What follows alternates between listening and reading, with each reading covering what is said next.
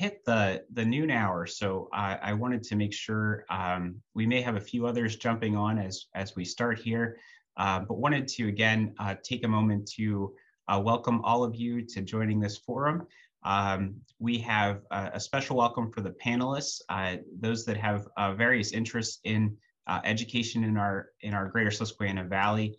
And I wanted to just start by welcoming our Senator John Gordner, representing the 27th Senatorial District. So we're so grateful to have him here. And I know his district encompasses several satellites for the Luzerne County Community College. So of vital interest, as Luzerne is part of the pipeline to educating the current and future workforce for our region. I also want to welcome Susan Spry from Luzerne County Community College. Sue, we're so grateful you could be with us as with the academic affairs hat that you wear, but also we understand as acting president right now. So we do send well wishes to your president and wish him the very best. Also want to recognize one of your other colleagues, Melissa Day, who is working out of the greater Susquehanna, the Luzerne County satellite in Watsontown. So we're so grateful that you could be with us, and it looks like you have a great backdrop of a classroom behind you. So certainly near and dear to all of us. And of course, from the CSIU, Bernadette, we are grateful to have you here as the outreach specialist for the CSIU and someone who's definitely plugged into workforce trends here. And John Karelja from the CSIU as well. My name is Malcolm Dirk. I'm the Chief of Staff at Susquehanna University, and we are just delighted to have all of you here. Some of you may know this, but Susquehanna recently signed an articulation agreement with Luzerne County Community College, and we're really happy to have that partnership with all of you. Bob, I wanted to make sure you had an opportunity to share any opening remarks. Do you have something to share? Other than just say good morning and glad everybody's here. That's it. Malcolm, let's get right into it. All right. Well, as we mentioned, there's an awful lot going on in the landscape of education and workforce trends. I thought it would be good to have Sue start us out, if that's all right with you, Sue, and also Melissa can chime in. But we're certainly curious to hear sort of a state of the union of what's going on at Luzerne County Community College, what's going on at the satellites, and in terms of enrollment trends, popular programs and majors, and what your predictions are for the years ahead for the satellites. Great. Well, thank you so much for inviting us. And Melissa, please jump in. I know you're a newer member of our LCCC family, but we've worked together along with Bernadette and John on several initiatives. So again, thank you for inviting us, and we're grateful to participate. I guess I'd like to also express our appreciation on behalf of President Leary and the college for the support we've received from the region and community in the Watsontown area. Of course, when you start with a new center, your growth is exponential, typically, right, from semester to semester, but it truly, I mean, that is truly the case as we enter into our spring 2022 semester. We did delay our start by a couple of weeks. We were scheduled to begin face-to-face classes and online classes on the 18th of January. And due to COVID, we decided to delay by a couple of weeks, which in retrospect, we think was probably a good decision. What we hear from our students is the individuals who want face-to-face did not want to start online and then move back into the classroom, right? We had that circumstance a couple of years ago, which was unavoidable. And those students who want in-person classes, we wanted to just assure that they would be able to do that. So that's why we started a bit later, everyone, whether they were online or in person. I'd also like to mention, and then this might lead into some other things, that our student demographics, just like many community colleges, is changing, is different. We certainly still have our core of students right out of high school, and our early college enrollment is really blossoming as well. And so we're happy about all of that. But the demographic of that 24 to 35-year-old person is a growing demographic for us at the community college. And I think that kind of probably will play into some of the discussion we might have about programming and how we might be able to positively impact the community in the greater Susquehanna Center and Northumberland County region. Top programs for us, no matter where the center or our campus in Nanticoke, are healthcare, health-related, health preparation programs are certainly leaders. We also have a number of programs in business, applied technology, and computer information that are all also growing and trending up. We tend to find our what we call applied programs, which are those that we try to prepare those students to go out into the workforce rapidly at the conclusion of their diploma, certificate, or degree, are really the programs that are that demographic, the 24 to 35-year-old student is most interested in. There's certainly some of those folks who want to transfer on for their baccalaureate, but many of those individuals are in a position where they've either been displaced from their job or they need to move up in that job. And the way to do that is through education. And one last comment I'll make, and then we can go to some other folks to weigh in on this, is micro-credentials is a term that we use in education, but really what that means are shorter modules that give some type of boost when a student goes out for employment. So we are starting to really focus in on some micro-credentials that might have value in the economy. That tends to be in the manufacturing realm. We can kind of extract out certain skill sets that will help a person to get into the workforce very rapidly. We're doing some of that work in our communication arts area.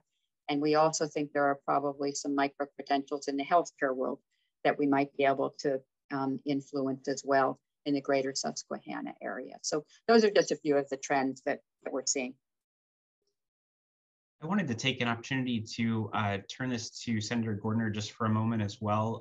Senator, I know you represent an area that has quite a few higher education institutions, and doing our best to meet the workforce needs in the Valley. What is your sense from the state perspective, connections to education and workforce? Any updates on the trends that you're seeing in talks in Harrisburg and on the Capitol?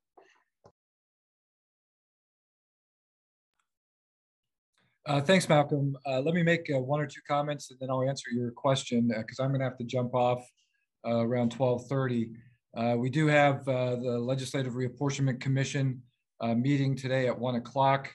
They had thought they were going to be able to meet last Friday, but things were still in transition and being negotiated. But the meeting is scheduled and is going to be held today at 1 o'clock. Just for what it's worth, if anyone wants to jump off this at the end of your meeting, you can go to the Senate Republican Caucus website page, and there'll be a live stream. You can go to Senator Kim Ward's website, and there'll be a live stream, or you can go to the Senate Republican Caucus Facebook page, and there'll be a live stream at 1 to the extent anyone's interested in that. This is setting the legislative districts for the State House and the State Senate, at least as of 9 o'clock last night. Once again, the State Senate maps seem to be agreed to. The preliminary maps were approved 5-0. And again, at least as of 9 o'clock last night, the Senate maps final are going to be agreed to. My district from the preliminary has changed slightly. Still have, or the 27th still has all of Columbia, Montour, Northumberland, and Snyder, and parts of Luzerne. However, I no longer go to Nanticoke. So do not have the main campus of LCC in my district. But in what makes more sense, I'm picking up, I've had municipalities, Butler Township, Sugarloaf Township, Cunningham, Black Creek, just outside of Hazleton, and I'm picking up some more municipalities right around that area, including Shikshini, Hollenbach, Mackinac, Denison Township, and some of those. So that makes good sense. And just further on redistricting with the congressional maps that is sitting in the Commonwealth Court right now. The Supreme Court has told the Commonwealth Court judge who had the hearing and has the maps before her that she needs to issue her report to the Supreme Court by Monday, and that the Supreme Court will then immediately look at what she has done and the reasoning behind it and look to make a quick decision.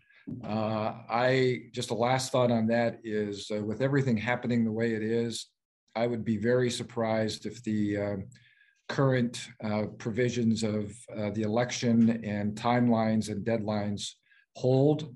I think it's very possible that our primary date may need to be postponed, or at least the petition period process may need to be postponed because the petition period process, Malcolm, you're familiar with this, is supposed to start in about 10 days or so, and it's going to be a challenge for that to happen. So stay tuned in regard to all of that. One other thing, and then I'll answer your question. The General Assembly working together can get some things done sometime. And, you know, a week and a half ago, we passed legislation unanimously in the House, unanimously in the Senate. The governor signed it the same day that it ended on his plate. And it sends $220 million of the American Rescue Plan money out to hospitals. And it goes directly, well, it goes to the hospitals. The money is specifically targeted to nurses that are on the floors treating patients. And they have completely been stressed and challenged and everything else along those lines. And so that money is directed, and all of our local hospitals received money, some good amounts, but it is all directed towards the workers on the floor taking care of patients in regard to bonus pay, incentive pay, that sort of thing. And we also put money aside for loan forgiveness for nurses that are on the floor doing that critical type of work. Because we all know that there's a great demand for nurses, again, whether it's RNs or LPNs or nurse assistants, some of which go through programs like LCC. So very important to make sure that those forgiveness programs are out there for a field that we desperately need people to go into as well as stay and not be burnt out. So just in regard to LCC, had a long history with LCC, started when I was a state representative, and they needed a permanent location in Berwick. My first RCAP was to turn a building in downtown Berwick, the Eagles building, into a site for LCC to have a permanent location. And then when I became senator, certainly got to see the facility in Shamokin, which there's been a lasting relationship there. There was I know a nursing program in Coltmont that Representative Belfani had been instrumental in, but I've also, seen what they've done in Watsontown, and they do an incredible job. I should mention that on Tuesday of this coming week, Governor Wolf will be presenting his last budget. So we'll certainly want to be paying attention to what's in there, and certainly hope that we can continue to provide some additional monies to our community colleges and our colleges in general in regard to the great work that they do, but especially in regard to workforce development. In this Zoom call today between CSIU and LCC and the Workforce Development Council that's out of Williamsport, all do a great job and collaboration of training people for the different skills that we need out in the workforce today. So sorry that I wandered a little bit, but thanks for the opportunity, Malcolm, and I'll probably be leaving in about 10 minutes. Thank you, Senator Gordner. We appreciate the update, and I was hoping to get the update on reapportionment anyway. So you were perfectly timed, and we're glad that the district will really be aligned with what we are used to in the Valley. So thanks for that update. Yeah, and I should say that Senator Yaw, I don't know his complete district, but he will continue to have Union County as he does now with Lycoming. Very good. Well, we appreciate you taking the time. I knew it was a bit of a challenge to juggle, knowing that the Reapportionment Commission work will be starting at 1. So we thank you for taking some time out of your schedule to visit with us today. And for being a champion of Luzerne over the years. It's certainly admirable. And again, I didn't realize that you were involved with that first satellite, and it's good to know that your work has persisted over the years in supporting their efforts. Just for fun, the person that worked out of the governor's office that helped me secure that first RCAP was someone by the name of Lisa Baker, who worked for the Ridge administration. And she has reminded me of that many, many times. But for those of us that know, she started work for Senator Charlie Lamond a long time ago, but state senator in her own right, chairman of the Judiciary Committee. But when she worked for Governor Ridge, she was the one who got me that first RCAP for the Berwick project. And Senator Baker is a great senator, and I know another champion for Luzerne County Community College. So I also didn't know that, Senator. So good to know that other layer of connections. So and where people end up, you just never know. So thank you very much for that update.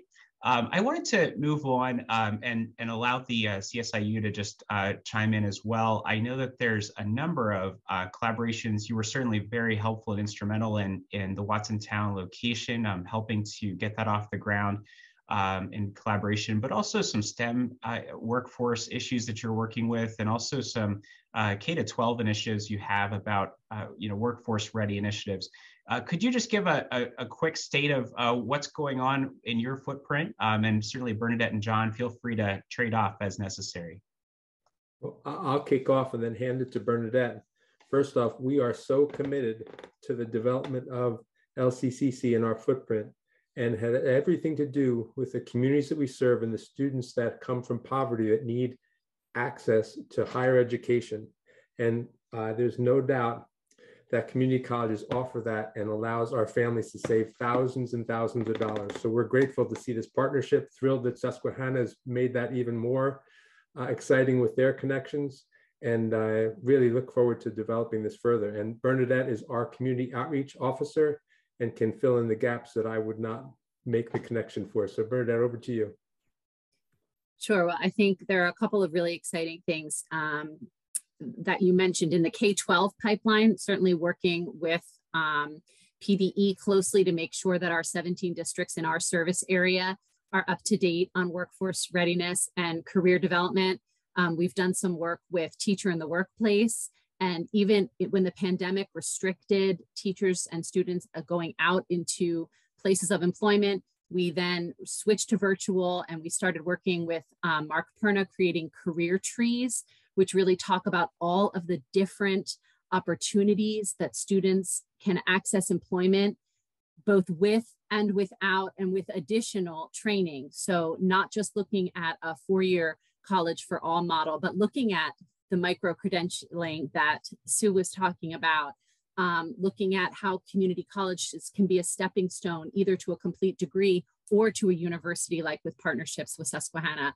So these career trees are a great way, and I'd love to share some of that work. Also, we have a STEM ecosystem that we are a part of. I sat in on a meeting yesterday, which brings stakeholders from across our region together to look at STEM initiatives. And that's again where I look to LCCC. We have a grant through PA Smart Grant that we were awarded, which is allowing us to do some work looking at the needs of labor and industry right here in that Watsontown area and our surrounding areas, and seeing how we can match programs and micro-credentials to those needs, in addition to some of the other collaborations like early college for students. And then I think the other thing I would just mention, is that the CSIU does have a lot of programs that try to get people who want to advance their place in the workforce, but maybe don't have the means to go right into college, who need some of that micro-credentialing and support through grants like Direct Care Worker Heroes, and through our Watch grant, which was funded through HPOG, which is no longer available to us, but put hundreds and hundreds of people in our area through credentialed programs and increased really they moved from jobs that were not family sustaining jobs into family sustaining jobs in a very short period of time because of the WATCH program and that HPOG funding. So we're certainly hoping that that will continue and we'll be able to have supportive programs like WATCH and like Direct Care Worker Heroes,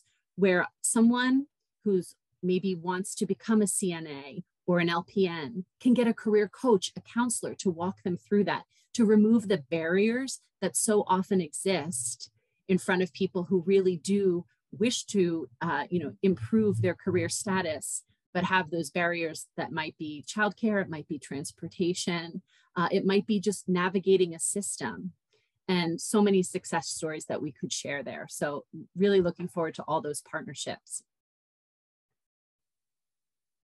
John, did I miss anything?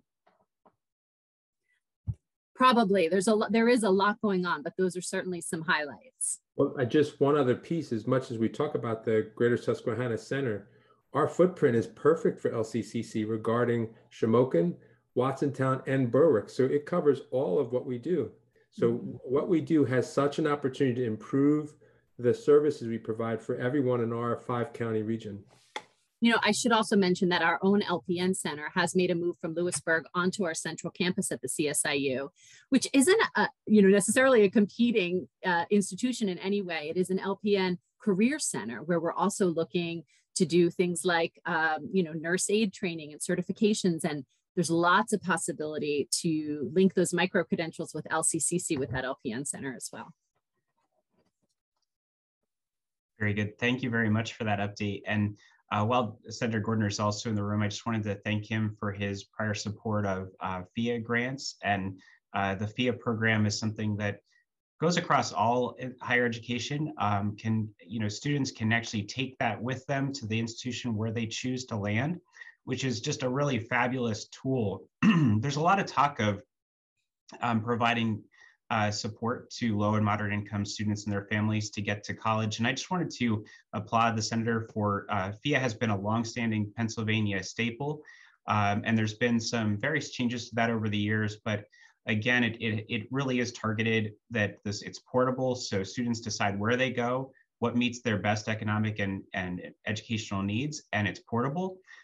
So John, I don't know if you have any updates on that in the process, but just wanted to applaud you for your support there. And I know we've had some great support from other members of both the House and Senate in making sure that FIA continues to be a program to support our students. Yeah, I don't know what will be in Governor Wolf's budget in regard to that, but our hearings under Senator Brown will start and will be conducted over a 4-week period. But I sit in a caucus that feels very strongly about individual choice and parental control and flexibility, those sorts of things.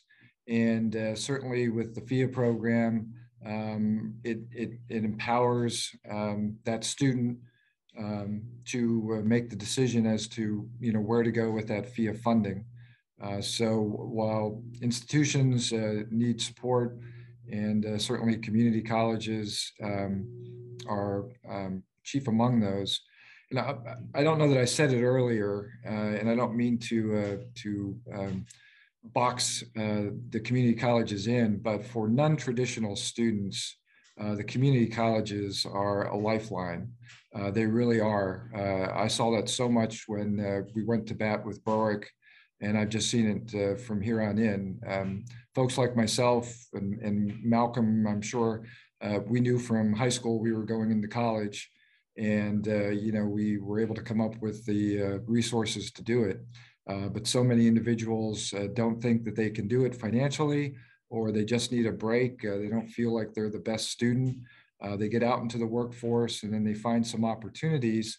And thanks to the community colleges with flexible schedules, evening classes, et cetera, they can pick up credits. And then with matriculation agreements with places like Susquehanna or Bloomsburg University, those credits that they pick up, they can end up turning in instead of an associate's degree, having a bachelor's degree.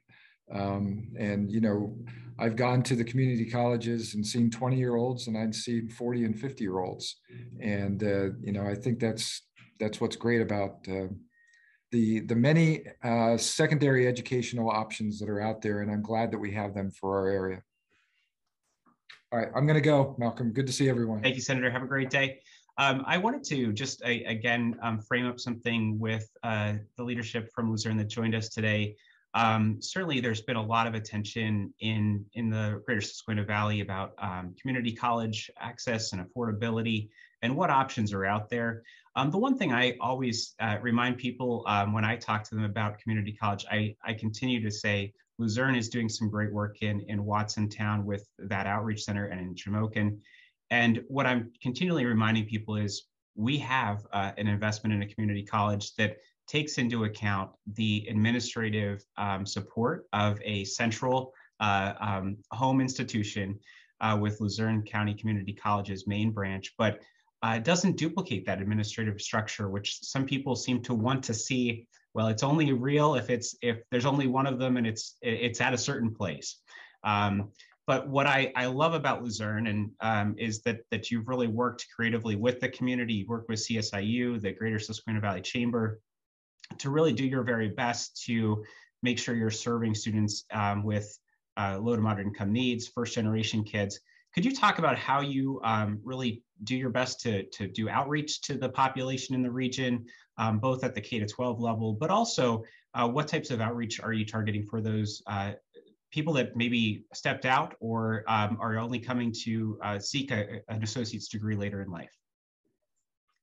Right. Let me try to address a few of those things, Malcolm. Thank you. So, you know, I think the idea of us serving a wide, diverse number of people that Senator Gordner had alluded to is absolutely the case. It's one of the things I love about working at a community college. I feel it's a higher education institution that is exemplary in diversity, equity, and inclusion, and we certainly can do better, but it really is that, you know, you can come to college, whether you're underprepared, whether your K-12 experience was not as stellar as you had hoped. You know, we will help you to rise up to the level that you need to for the program. So, like, I just want to say that is a true need of ours. We've also, as we have a number now of what we call dedicated centers, including in Berwick and Shamokin and at Watsontown, we tend to try to use technology and administrative support centrally and not redundantly in our dedicated centers. And the human resources we commit to those centers are those that serve the students directly in an advising capacity. And also our center directors are tasked with, and Melissa is now tasked with, being out in the community and doing things such as this, working with the chamber, working with the local workforce development groups and the career links, other higher ed groups that are in the region. So we really see that our center staff, which is very lean, are those that service the students directly.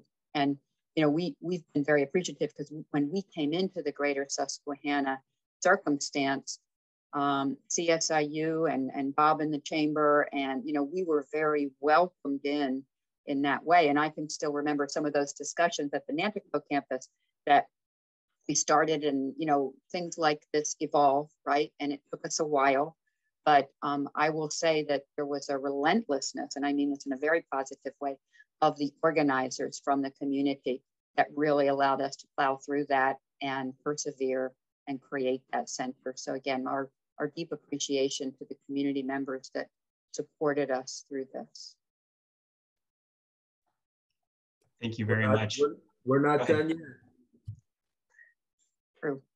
True. Thank you, John.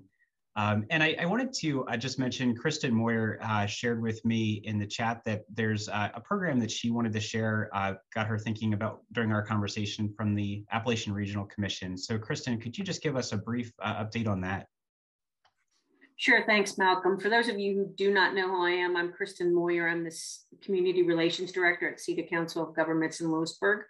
I'm working from home today in Watsontown. So you guys are right down the street from me.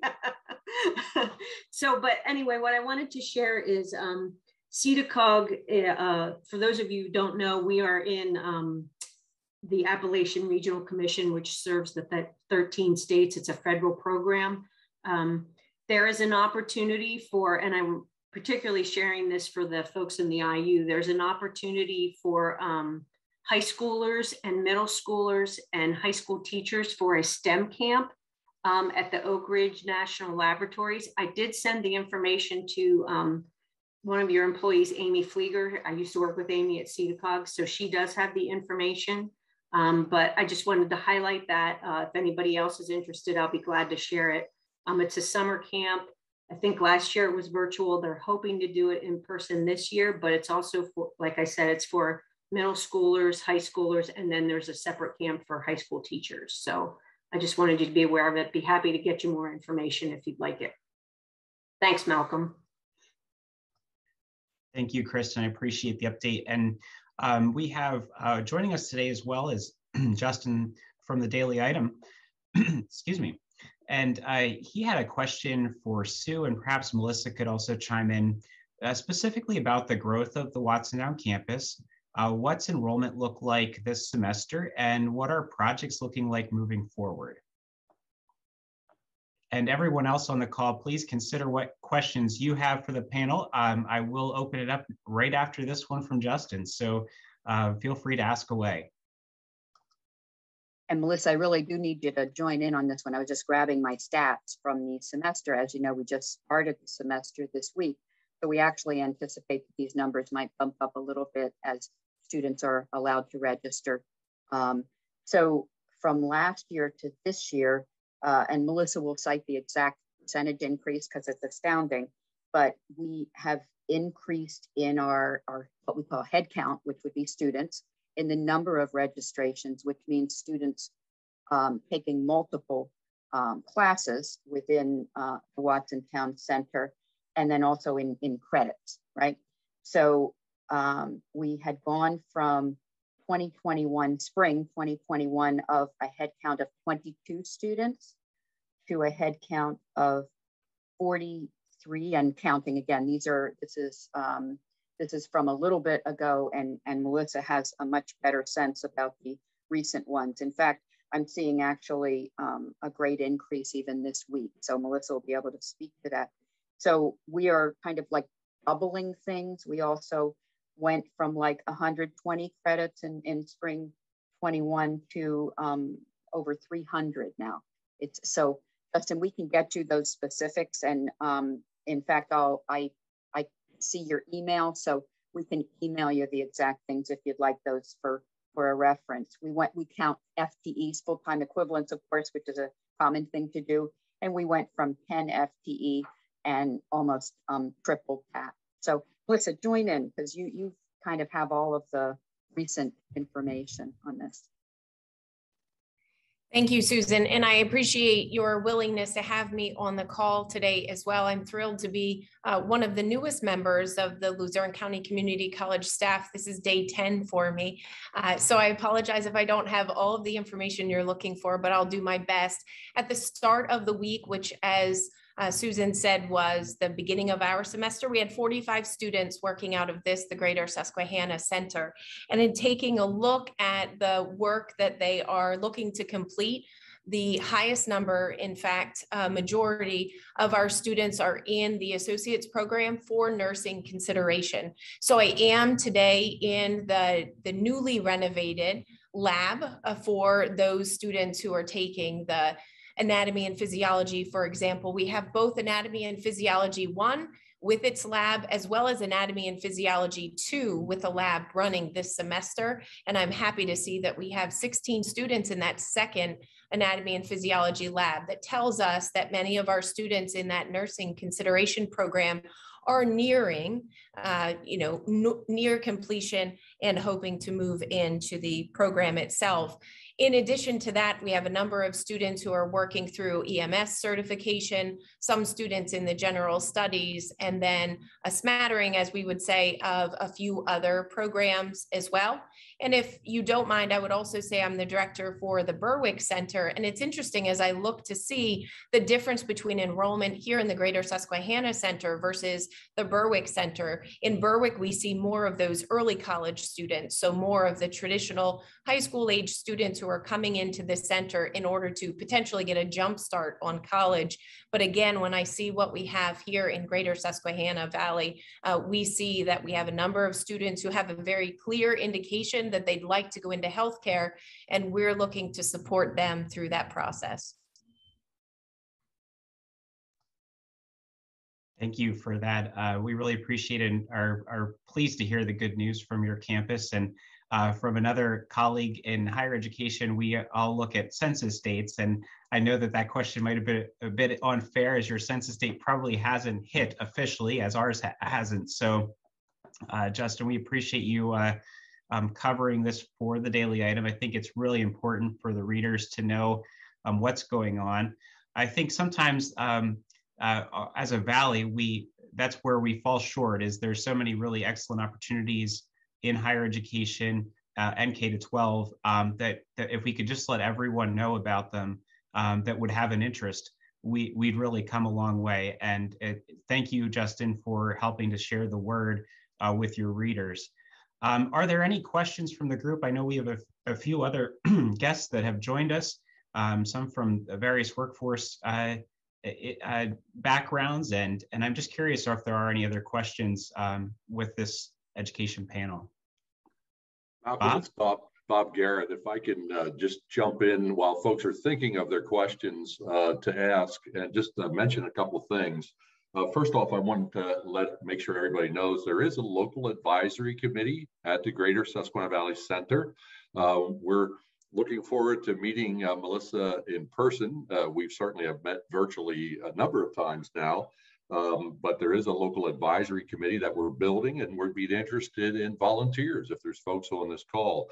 I will tell you that the foundation of that advisory committee is already in place with John Caralja and Bernadette Borkel, Dave Zartman, and Judy Rees representing early learning out of the YMCA. But John is in the process of building that among the superintendents that are part of the CSIU and others, but we would love to have employers and other folks involved with that local advisory committee, because Melissa will be looking to us, and President Spry will be looking to us to give our input and sort of guide the campus as it continues to grow.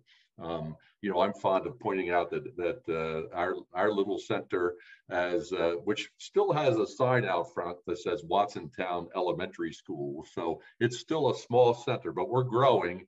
And while higher education generally is pulling back a little bit, career education is off 20%. From the fall semester to the spring semester, we grew by 143%. Now, yes, that was a small number, and it's still too small of a number, but we're growing. We're heading the right direction. So that's an invitation to the advisory committee. I wanted to mention also that on February 17th, so in about 2 weeks, a little less than 2 weeks, we're going to be having an open house. We are following CDC guidelines, so it'll be a little bit socially distanced, et cetera, but we're going to have an open house that's sponsored by our local advisory committee at the center up in Watsontown. And that open house is being co-sponsored by Leadership Susquehanna Valley and the Greater Susquehanna Valley Young Professionals. And it does include a little stop by afterwards at the Watson Inn. So come on up, we'd love to have you. We'll be up there. You'll get to see that sparkling room that Melissa is sitting in, which is just blows you away. And you know that our best days lie ahead when you see what has been done there. And the last thing I just want to mention, Malcolm, is Susan was very kind in suggesting that or calling out the support that she had from John Caralja, Bernadette, myself, and others in the Valley.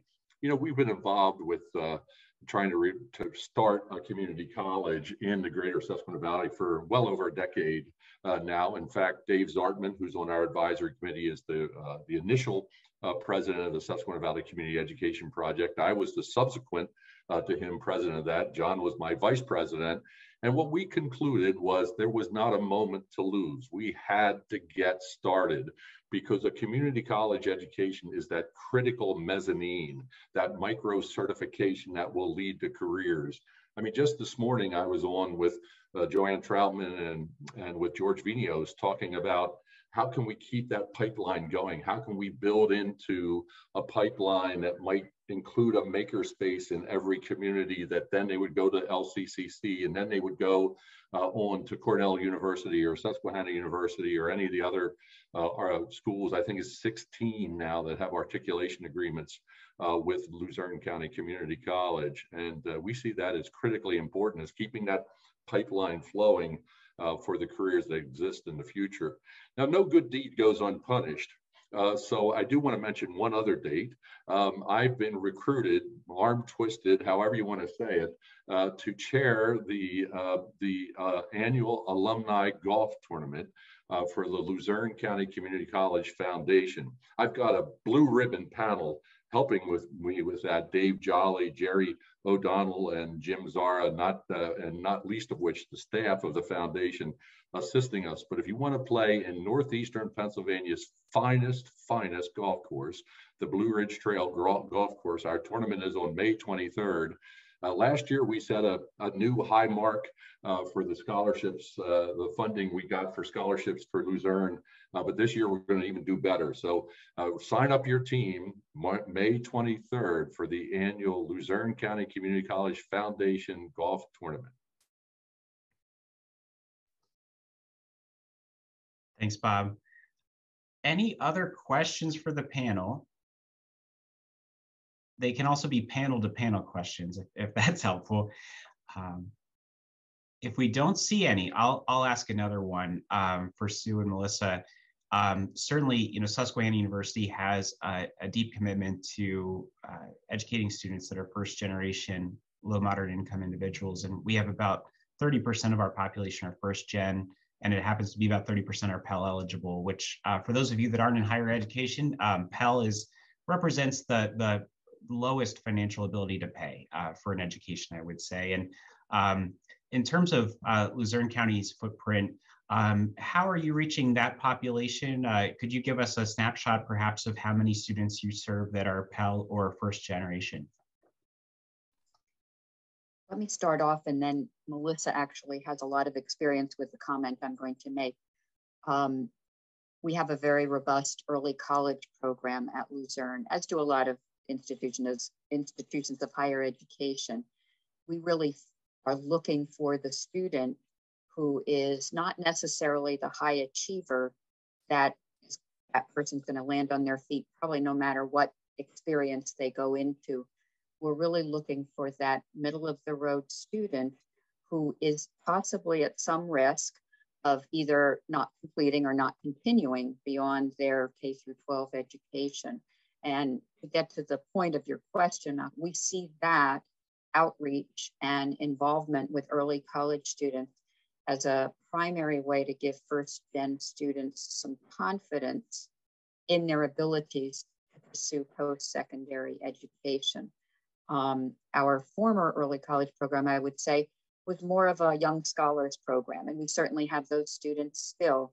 Yet we're really seeing that student who needs a confidence boost and some direction and some career counseling to see that there are a number of types of occupations that are well-paying, family-sustaining jobs that might require a 4-year or beyond education, but often are in that middle skills area that requires some post-secondary education and training and possibly credentialing. And that we really feel that full career pathway notion is a very important way to get that first gen student, as well as some of the non-traditional students that come later. So Melissa, I know you have a lot of experience with this, so if you want to comment. Sure, and I appreciate the question. I think it's very important as a first-gen student myself, as well as Pell eligible. I understand the importance of post-secondary education and also understand that it doesn't always mean that 4-year degree. But I would agree with Sue, when we look at the early college program, that is the attempt to blur the lines between secondary education and post-secondary education. In many cases, students who are first-gen may lack the guidance from parents who haven't attended college themselves. And that's where we can pick up as advisors and directors of the local centers to help students with the process. As Bernadette mentioned earlier, there are sometimes barriers beyond financial issues, but sometimes just really understanding the transition from secondary education to post-secondary education. And we appreciate our partners like Susquehanna University. I think for us, we need to be sure that we're working with students, particularly those that Susan mentioned, who may not be certain that they're cut out for college. Not only do we want to support them, but we want to make sure we're checking these transferability agreements with our local institutions, because we want them not only to gain confidence when they're taking this coursework in high school, but also to gain transferable credits. And I also believe, even if we come back to that workforce development piece, what's great about our local community colleges is this stackability of credits.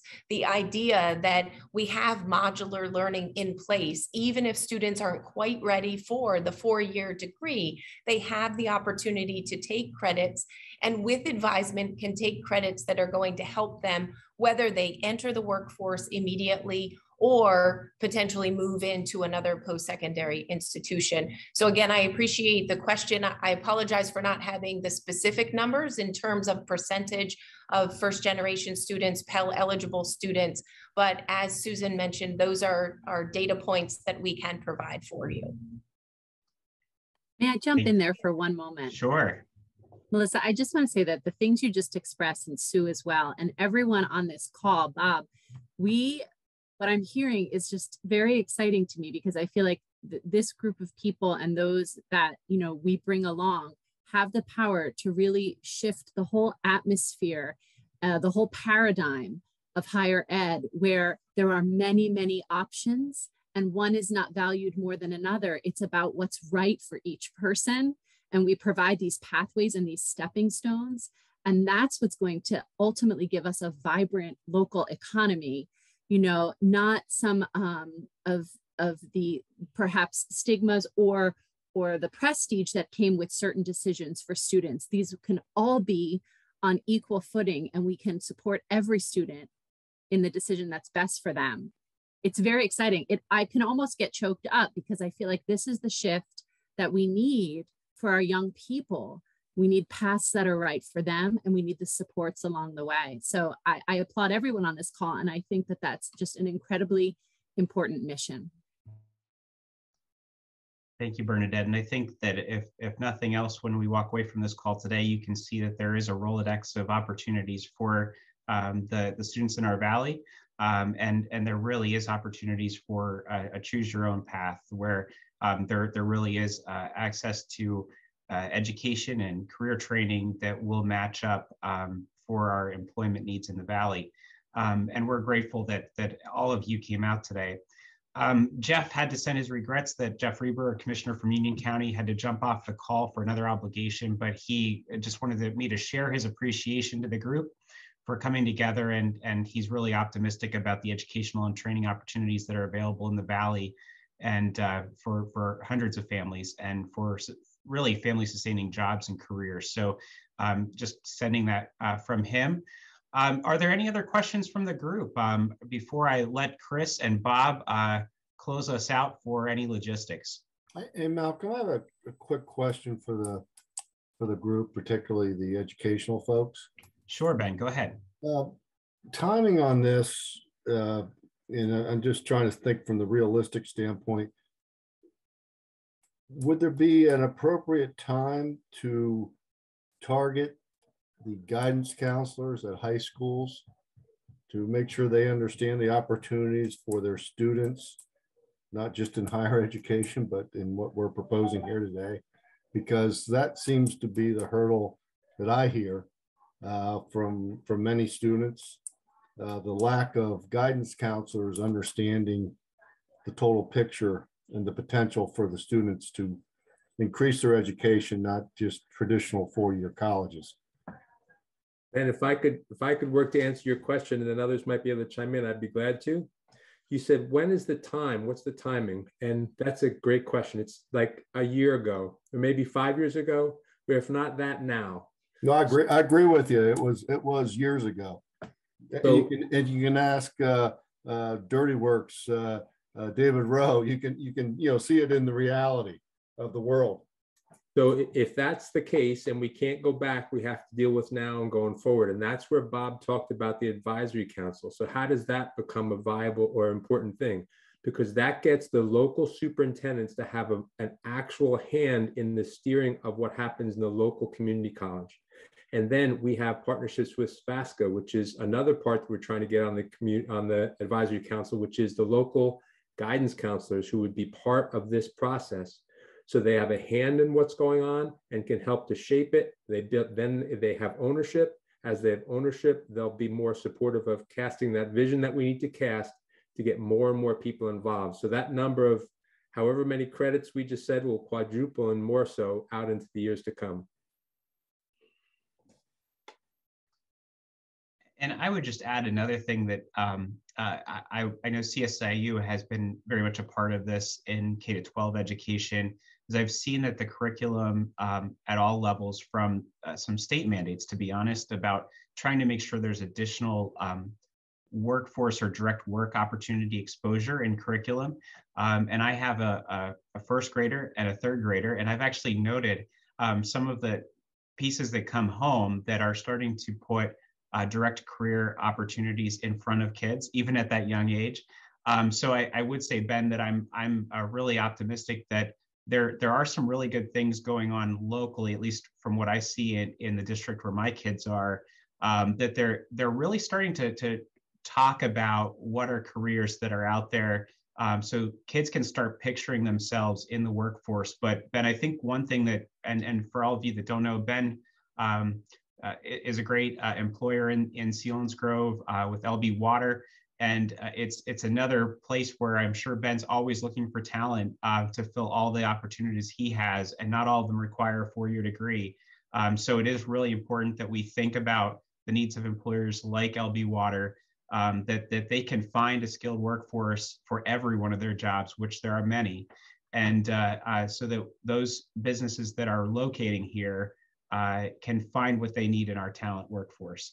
And I do appreciate, Ben, I don't know if you want to add anything to that, but thank you for the question.